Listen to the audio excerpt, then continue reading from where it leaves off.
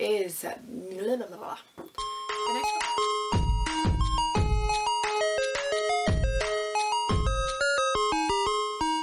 Hello everybody, it's your girl Jay, and today I am here with my thriller recommendation video part 5. I do this every single year in October. I am a self-proclaimed thriller queen. It is my favorite genre. So every year I try to recommend another 5 for you guys. So if you are interested in parts 1 to 4, I will leave them linked down below so you guys can check those out. Obviously I won't be talking about any of the books I've talked about in those videos in this one, but here are 5 more thriller recommendations for you all for the month of October. So without further ado, let us get started.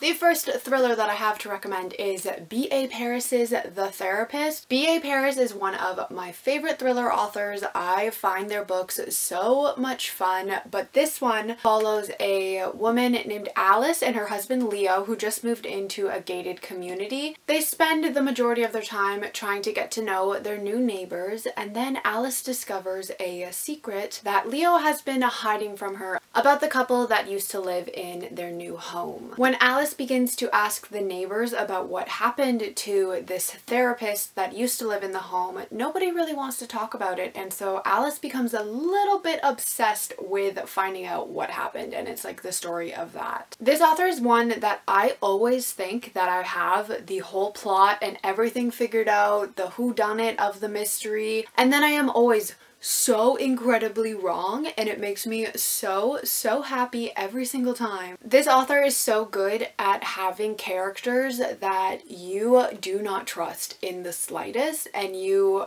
are questioning literally everybody in the story. I also think that this author is really great at suspense and still having that fast pace that you need for a thriller novel to make it exciting. Honestly, I would recommend any B.A. Paris book, but this is the latest one that I read. The next book I have to recommend is You Will Remember Me by Hannah Mary McKinnon. This follows a man who is walking along the beach. He cannot remember anything, but he does have a gash on his head. He does remember that he lives in Maine, so he decides to go back to the last place he can remember. This also follows Lily Reed, whose boyfriend Jack recently went missing, and when she reports him missing to the police, they begin to uncover a lot of secrets about him that she did not know. The book also follows Maya Scott, who has been searching for her older brother Asher, who disappeared without a trace, only leaving a note behind years ago. Then suddenly he returns with his memory erased, and Maya believes that this may be a blessing. But with shared secrets between Maya and Asher, Maya will stop at nothing to keep these secrets between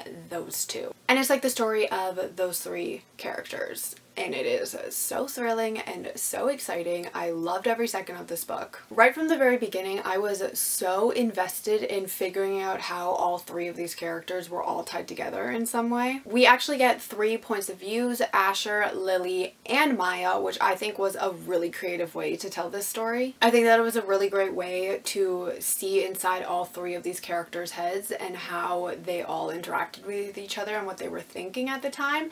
I also think that the suspense built so quickly and the tension between all of these characters was so well done. Honestly, the entire time I was reading this book, I was on the edge of my seat. I actually read it in 2 sittings because I did not want to put the book down. I was so intrigued. The ending was by far the best part. I did not expect that ending, and I thoroughly enjoyed it. Definitely recommend this thriller. Next up, I have The Family Upstairs by Lisa Jewell.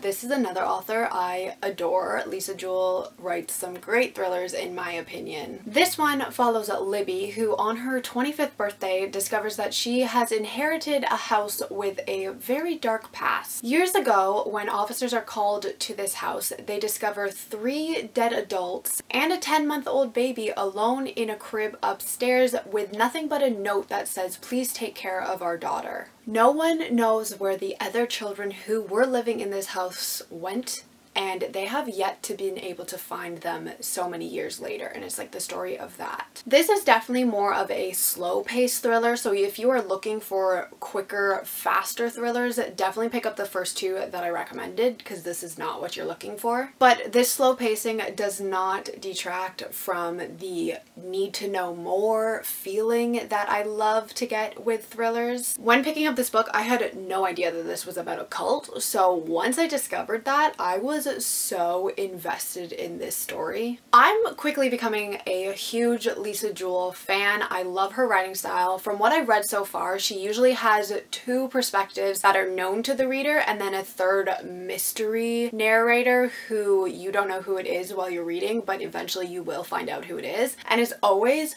so shocking to me who they end up being. I was so invested in all three of these points of views. I don't think I liked one over the other. I was so invested in figuring out the mystery behind what happened to Libby and her siblings in that house. My favorite character is definitely Henry. If you pick up this book, I feel like you're going to be so intrigued by his character. It is so interesting to dive into his mind. He's one of those characters that you do not know if you can trust him throughout the entire thing, and where he lies in this story, it is so interesting to learn more about him as the story goes on. He is like the epitome of unreliable narrators, and if you've been on this channel for a while, you know that I am a huge fan of unreliable narrators, so this book worked for me. If you were looking for a slow-paced thriller, I definitely recommend this domestic thriller. It's so good. Next, I'm going to recommend The Perfect Mother by Amy Molloy. So this book follows a group of new mothers who live in Brooklyn. They all gave birth in May, so they decide to call themselves the May Mothers. They all decide that they need a night out on the town, and so they leave their babies with their significant others. Single mother Winnie does not have that luxury, so she decides she is not going to go out until the girls convince her that they can hire a babysitter and have her come out with them. When Winnie returns from her long night out, she discovers that her baby Midas has gone missing, and there is a very distraught babysitter that is saying that she fell asleep and heard nothing. And it's like the story of trying to find Midas and if he's okay, where he went, and everybody's opinions on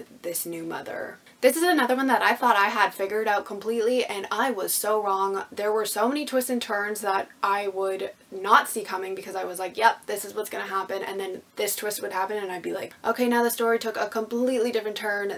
And it was so much fun. I loved how we got different chapters from different people who would express what they thought of the disappearance and everything. It was done in such a rapid pace that it really enhanced the overall thrill ride of this book. I think all of the May Mothers were a lot of fun. They all had very unique personalities that brought a lot to the story. My favorite was definitely Nell. She was just so witty and sarcastic and a lot of fun. Also, a big fan of Token, who was the token dad of the group. See what she did there? It was like his nickname. I love it. I think it's so cute, but it was a lot of fun. This is a really quick, fun thriller. Definitely recommend if you're looking for something fast with pretty unique characters. The next and final book that I have for round 5 of my thriller recommendations is Someone We Know by Shari LaPena. This is another author that I read all of their books from, and I usually really love them. So this follows a neighborhood where a woman named Amanda was recently killed, so everybody in the neighborhood is very on edge trying to figure out who the murderer can be. After multiple break-ins in the neighborhood, it is discovered that it is actually a teenage boy who is behind these break-ins. He never actually stole anything,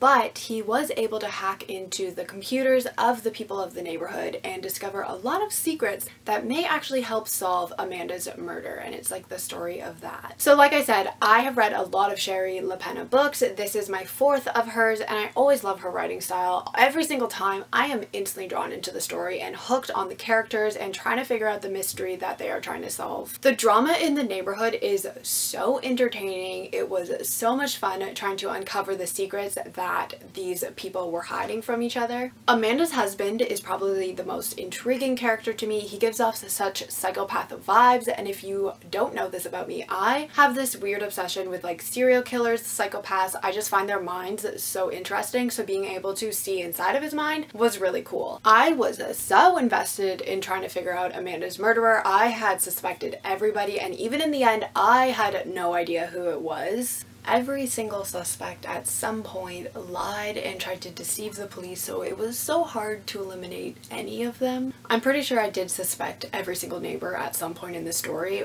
but I did end up figuring out who it was. But it did take me quite a while, so I'm not counting that as a figuring it out kind of killer situation, you know? This one was just really fast-paced, super fun, super addictive, could not put it down, so definitely recommend this one as well. Alright everybody, so those were my thriller recommendations for this year's annual thriller recommendation video, part 5 on my channel. I can't believe I've done 5 of these. Let me know down below if you have read any of these, what you thought of them, and also please let me know some thrillers that you think I should check out, because like I said, self-proclaimed thriller queen, always looking for more. I will see you all in my next video. Goodbye!